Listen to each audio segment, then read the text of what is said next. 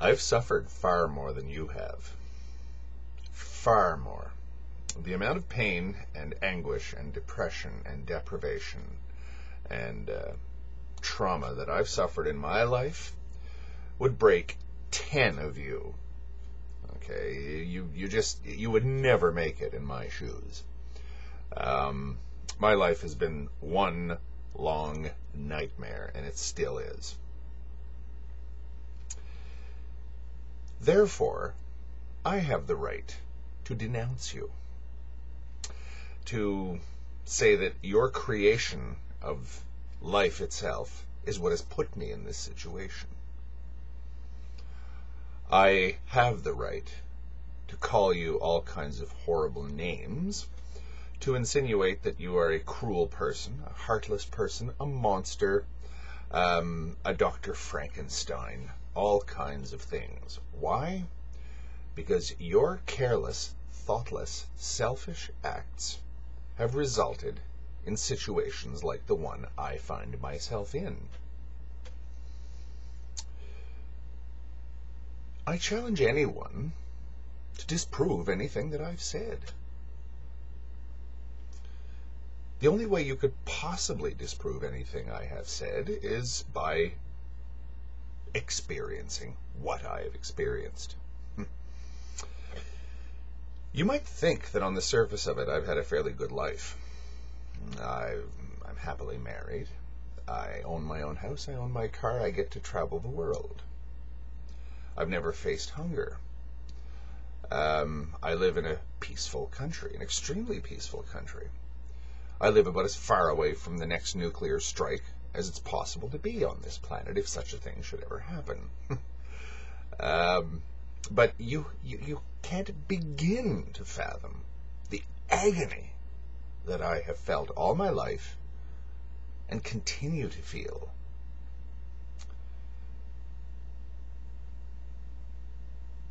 The challenge, again, is for someone to dispute what I have just said and give me enough evidence to convince me otherwise.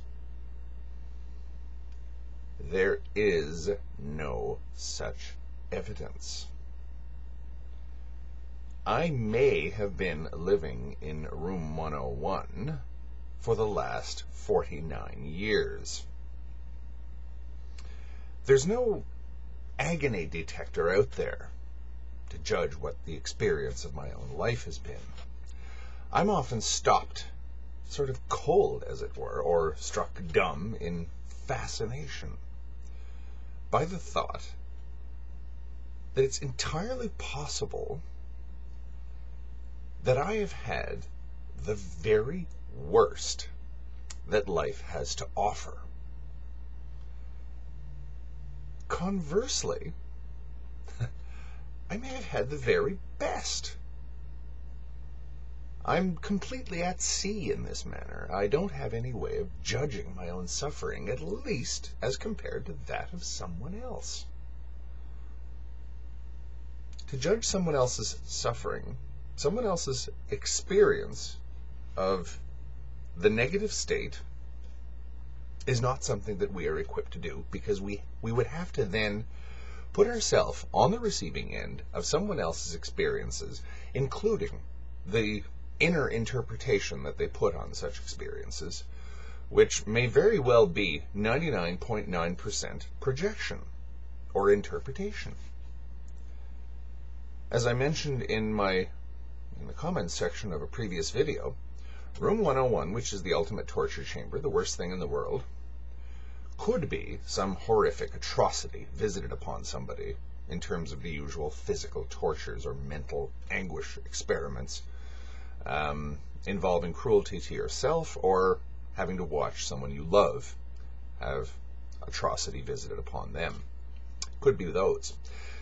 To other people, Room 101 might simply be sitting in an empty room with nothing to do. That might be unendurable for that person. I know a few people like that. So, what's in Room 101? It's the worst thing in the world. What might that be? Interesting question, isn't it?